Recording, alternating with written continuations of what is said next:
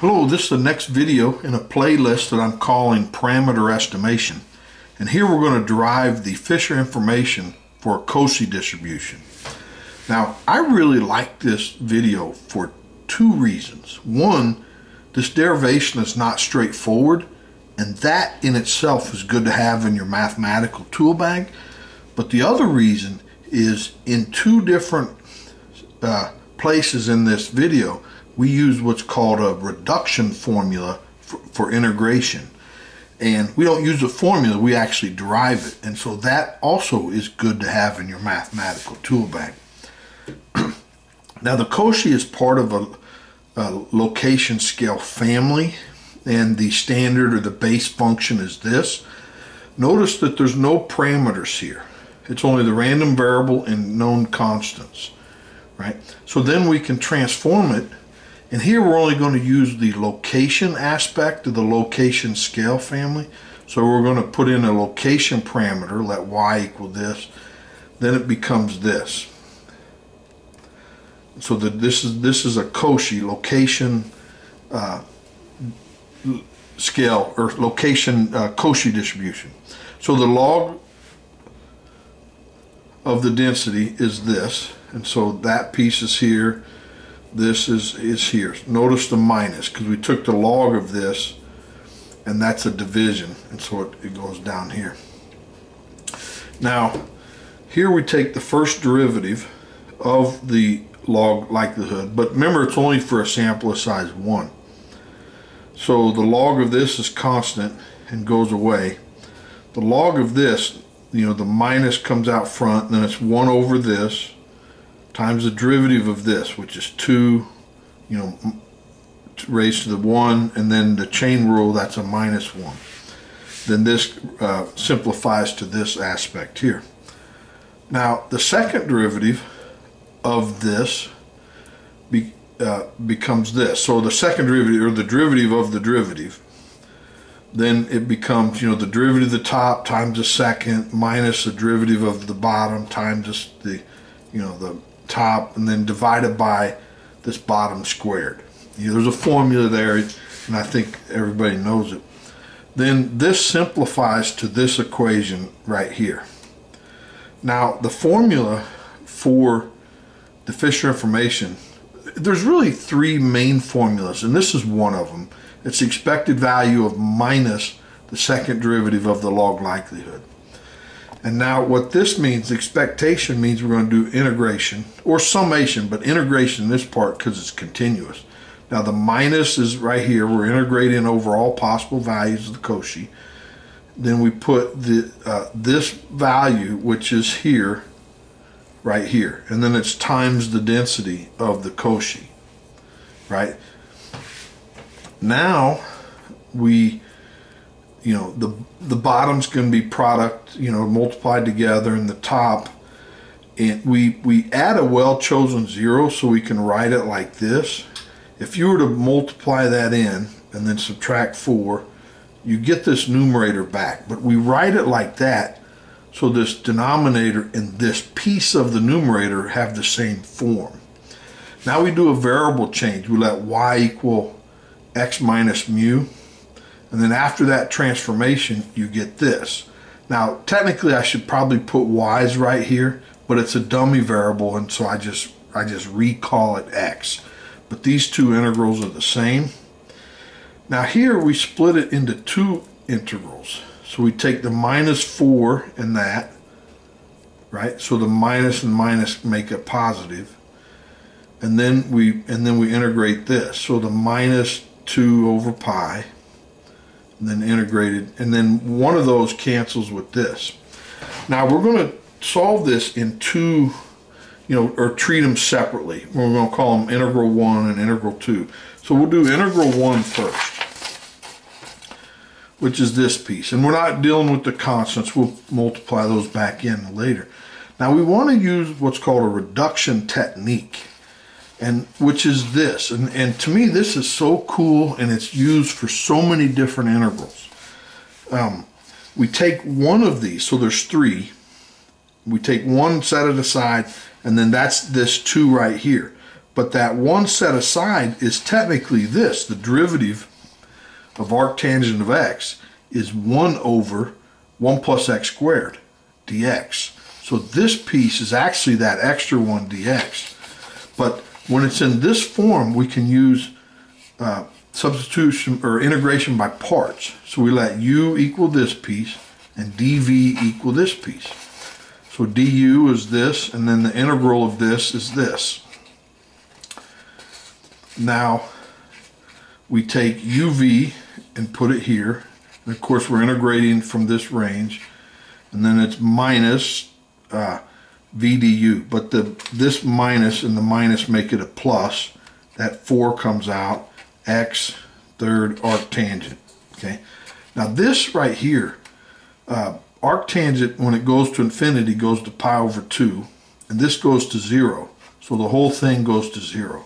At minus infinity, this piece goes to minus pi over 2, and this goes to 0, so the whole thing goes to 0. So this goes away, and we're left with this. Now we want to do a u substitution. Let u equal the arctangent of x.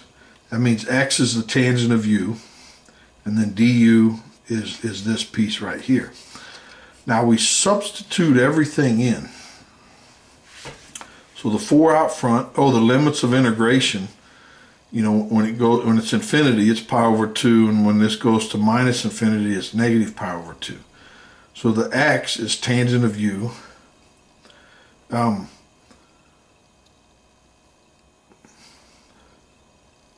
Arctangent.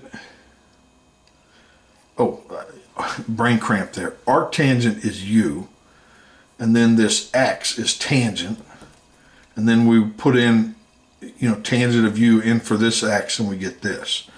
Now what we do here is we change everything. We change the tangents to sine over cosines, and then you can get it to reduce to this. Now once we're here, we're going to use integration by parts again. Let u equal x, let dv equal this part over here. The derivative of that is du dx, and the antiderivative of that is this. And you can kind of see that this goes back to that, because if you take the derivative of this, the 4 cancels here, the derivative, you know, then it's cosine cubed, and then times the derivative, which is negative sine. And so you do get them back. Then we plug in, this is uv,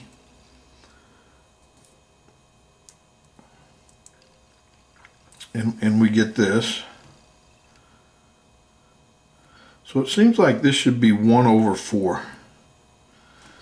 And then when we plug in the limits of integration, pi over 2, you know, cosine of pi over 2 is 0, cosine of negative pi over 2 is 0, so this goes away.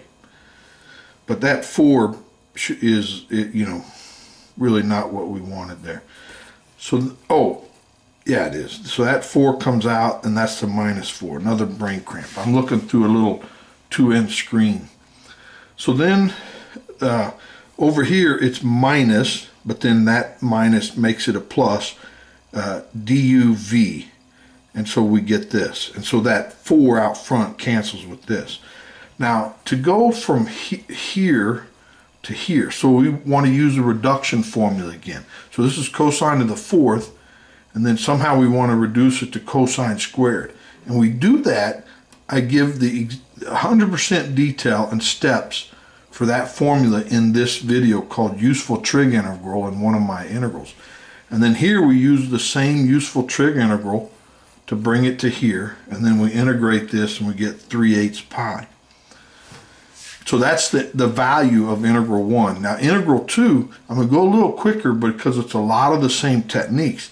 We use a reduction formula again, which is this. So we take one of these, and that's what this derivative of arctangent is, because you get 1 over 1 plus x squared dx, and then this.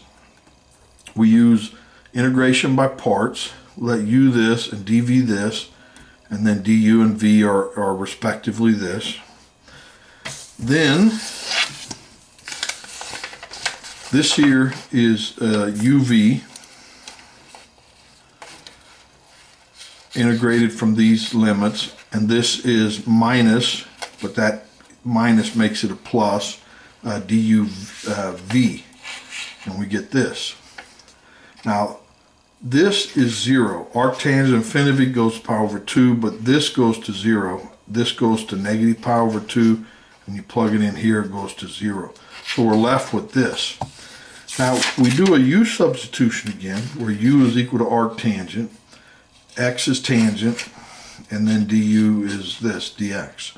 So we plug everything in, right? This is u, that's tangent, and then we plug in tangent of u here, and we get this. Now we change all these to sine over cosines, and we change and we reduce that, and it becomes this. Okay, so technically it should still be u, but that's a dummy variable, and I switch it back to x. So these are equal, and then we use integration by parts again. U is x, dv is this, du and v, right? So if you take the derivative of this, you get that back, and that's easier to see. So here this is uv integrated at these limits minus duv, which is this. Now this here ends up being a value. If you plug in pi over 2, we get 1. The 2's cancel, and we're left with pi over 2. Here it's minus, and then you plug in a minus pi over 2. This is 1. The 2's cancel, minus. You get a plus. So this is pi. And actually, when you jump to the equal sign, that's what this is. Now this here, the sine of x squared, we use a reduction formula, which is how to do that is in this video here, useful trig integral. So we go from here to here, and then this integral is minus 1/2, and then this adds to 1/2 pi.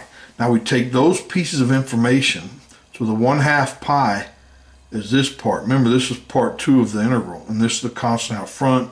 What we did in integral 1 is here with the constants. You subtract that, you get this, which is 1/2.